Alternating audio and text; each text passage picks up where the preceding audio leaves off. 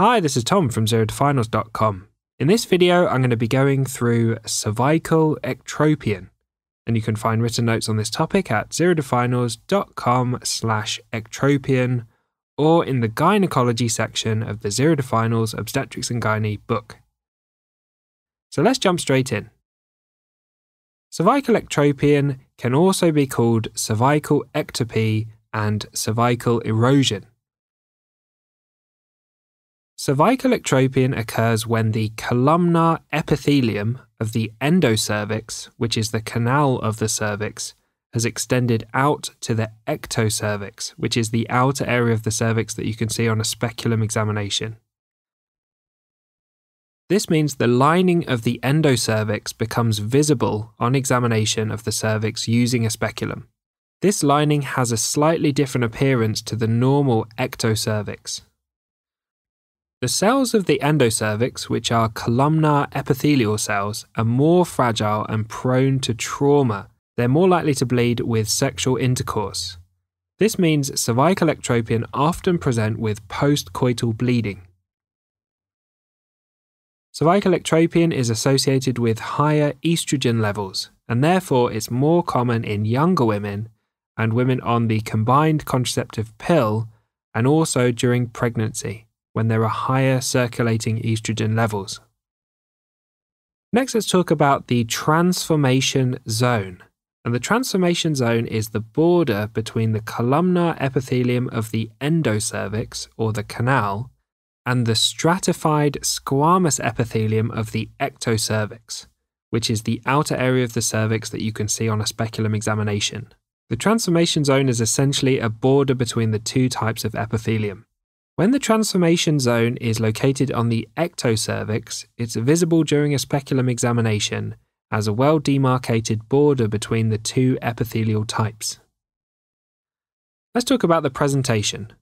Many cervical ectropion are asymptomatic, and they're found incidentally during a speculum examination for another reason, for example during a smear test.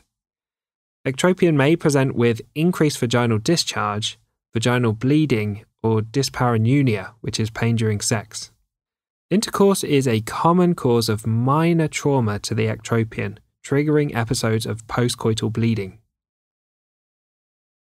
Examination of the cervix will reveal a well-demarcated border between the redder, velvety columnar epithelium that extends from the endocervix through the os, or the opening of the cervix, and the pale pink squamous epithelium of the ectocervix, which covers the rest of the cervix. This border is the transformation zone. A Tom tip for you: it's worth looking up photographs of cervical ectropion and becoming familiar with their appearance. They're very common to see on speculum examination and could look alarming the first time you see one. Ectropion are not associated with cervical cancer in any way.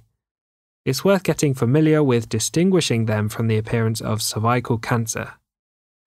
If you see one, always ask about smears, and if you're in any doubt, get a senior opinion and consider referral for a colposcopy to look at the ectropion in detail. Finally, let's talk about management. Asymptomatic ectropion require no treatment. Ectropion will typically resolve as the patient gets older, stops taking the combined pill, or is no longer pregnant.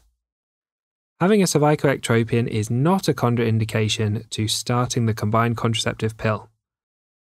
Problematic bleeding is an indication for treatment of cervical ectropion, and treatment involves cauterization of the ectropion using silver nitrate or cold coagulation during colposcopy. Thank you for watching this video. If you liked the video, left a comment, or subscribed to the channel, thank you so much, it really helps. Zero to Finals is not just a YouTube channel, there's also a website with detailed notes, illustrations, and questions, an Instagram account where new questions are posted every day to help you test your knowledge, books, flashcards, and much more.